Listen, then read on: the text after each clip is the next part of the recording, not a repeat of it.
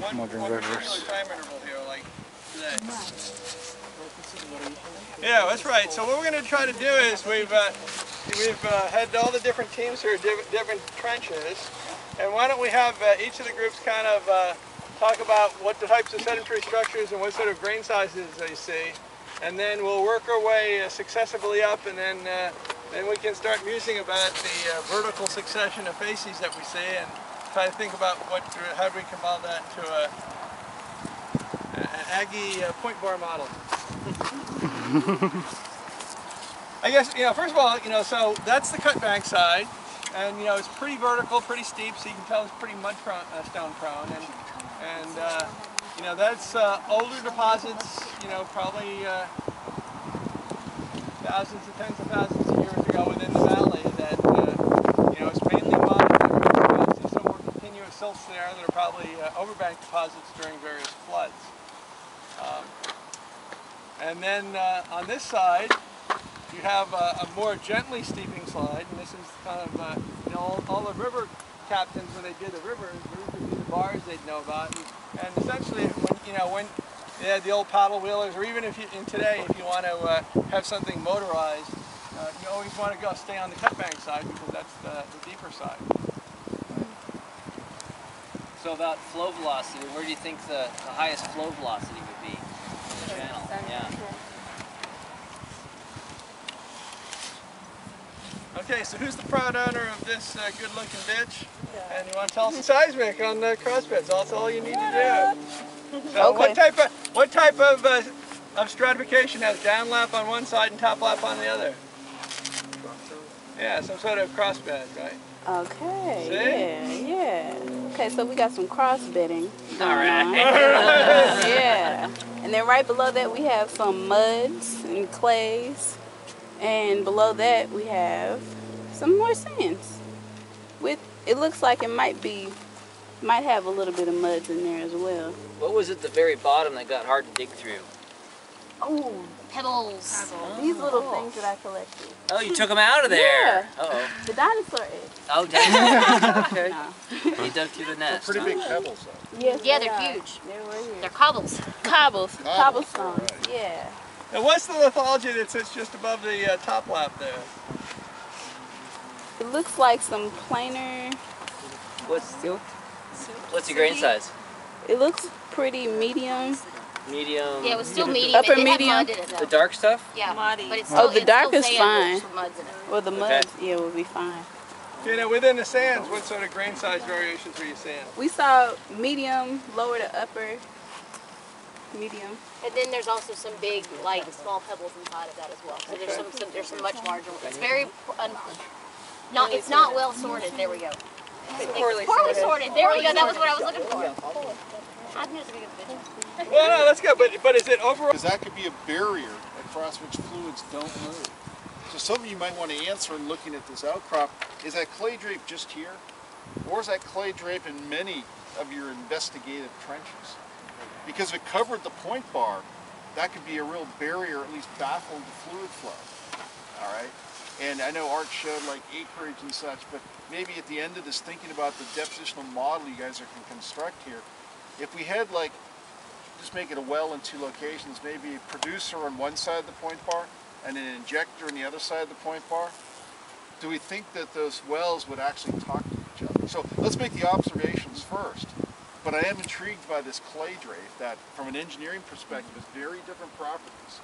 And how continuous is that would tell us a lot about the engineering aspects. It also gets into a fundamental thing. If you were going to drain this point bar, and if there are these increment clay drapes in it, how many wells would you actually have to put in to tap the whole thing? It may not just be a homogeneous tank. And then always think from we talk about this from a, let's think about a non-petroleum application. So what if you're in the sort of an environmental sciences or geohazards world? And imagine if we're trying to look at contamination.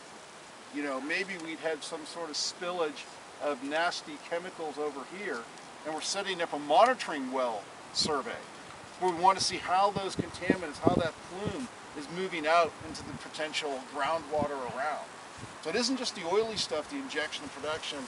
Anything we do in our business has to do with sedimentary rocks. And a lot of people will go into the more environmental side. But there's a lot of failed environmental monitoring setups where they maybe had a petrol station that's been in a given location for 50 years and things have gotten into the groundwater.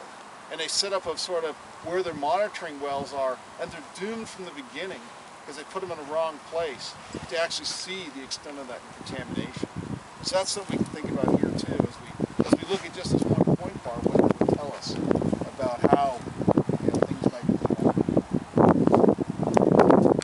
Be a little bit lower in the profile than the last one. And what do you guys have here? Pebbles. We have just pebbles. We have some. It's all pebbles, or what's the grain size? There's a range between like pebbles to sand, coarse sand. Okay. Yep. And what types of sedimentary structures you see? We have like 2 cross beds. Okay. The profile would be here. I will just point out from this. This cross bed, the top one, there's a profile, there's another one here. Okay. Yeah, if you just take a look from this side, you can easily, obviously, see both of the cross beds. What?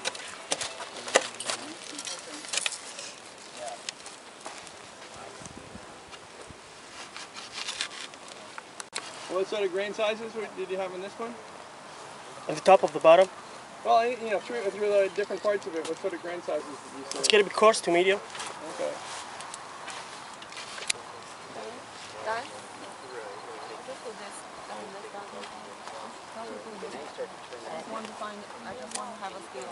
Okay, and then what do you have at the very bottom of this hole? Does that look familiar? This is just mud. Yeah. What do you think it might correlate to? To that one. The thickness of the mud is kind of like deeper. Well, did you get to the bottom of it? You don't only just have to. No, in the be first, deeper. in the first hole, yeah. We only 8 centimeters Yeah. over there.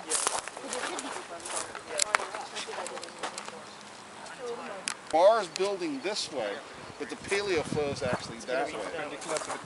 It's exactly. Each system has its own kind of direction. Well, the two From end main members for things. rivers are lateral accretion versus downstream. Okay. And so the thing about the way these rivers work is if you cut a meter from there, the point bar grows a meter. Is most people think Equal? it's, so is it exactly? No, like 1.1 and 0.8. But it's pretty close. And so the river maintains, it's part of the whole equilibrium direction to the effort of rivers is they maintain the same cross-sectional profile. So if the river looks like this, you deposit here, you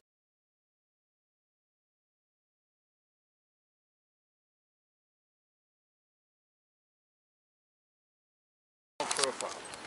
So here's the cut bank, right? And so what did you describe? So we've got here, there's the active part of the river, all right, there. And what do we see? We'll just summarize real briefly. As we went up the point bar, and we sort of finished up here, okay, with the vegetation and trees, all right? If we were down low on the point bar, what did you see? So this was the coarsest grain material. So I'll draw in some gravel down there.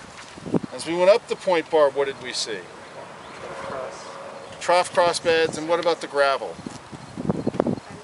At the base, but it started becoming fine. I mean, we still saw granules and stuff, but things started getting sort of finer grained, and that's sort of the symbol I think you guys know for, you know, cross bedding and such, maybe in the middle. As we continued up to here, what did we see? Fine. It became finer and finer grained, right? So, pardon? It seemed like time was getting more compressed. Yeah, and what you're looking at is you're looking at, you know, we could basically say like those gravels, then it was a clay drape. So that one gravel was the pre-existing flood, and the clay drape is almost our timeline for one of the floods. And above that clay drape we had like a lot of gravel, less gravel, and cross beds going up into ripples. And ultimately it was really sort of just fine grained and almost planar laminated at the top. So is that pretty much what you saw? That's along, you know, one time on one of these accretion surfaces, right? So I think that's an important thing to keep in mind. And what the whole process by which these accrete is basically whatever you know, for most meandering rivers, the whole reason they're sinuous is that they're trying to conserve energy. They're trying to dissipate energy, actually. And the point is most rivers, they actually maintain their cross-sectional geometry. So if you add a little bit here, you remove it there. And as you go through time, you just keep on doing this as your cut bank migrates in that direction. So the vertical succession you produce is what was gravel here in the lower part of the point bar is then overlain by the middle part, which is more sandy. And so you get that slightly finer grained interval here with the crossbeds. As the point bar continues migrating, right, what you ultimately are going to get is the upper point bar sitting on top of the middle point bar, which sits on top of the lower point bar. All right, and so what that produces vertically then is what Art keeps stressing is that Christmas tree, where you're going to get this overall sharp base at the lowest cut of the river, most of the gravel's down there, and as you come up the point bar, you get like these clay drapes, as I try to draw, those little spikes there, and it gets finer and finer grained upwards. So the process of the point bar migrating laterally produces vertically this expression of decreasing energy and getting finer and finer grained. And so this is the classic example of Walther's law. You guys have, usually we talk about what do you see vertically, you should see horizontally. Well, here you got to come and see what this horizontally, you should see vertically. Okay?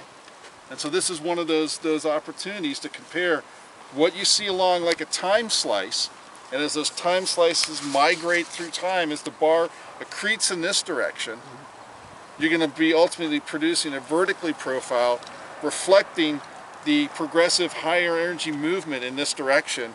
Will put successively finer and lower energy facies on top of it as you go from the lower, middle to upper point bar. Yeah. That's a key point, because usually we get the perspective of a core or an outcrop where you're seeing vertical and you got to explain what's going laterally. Here you got a chance to actually do this, and then if you have enough money for, you know, you can actually put in a core here, you can reverse engineer it and do it the opposite way. And that's what those guys did to come up with their models. So, you know, this is actually a real classic piece of work and geology and sedimentary geology, that work that these guys did in the 1950s and early 60s on these point bars to develop these models. Well, good deal.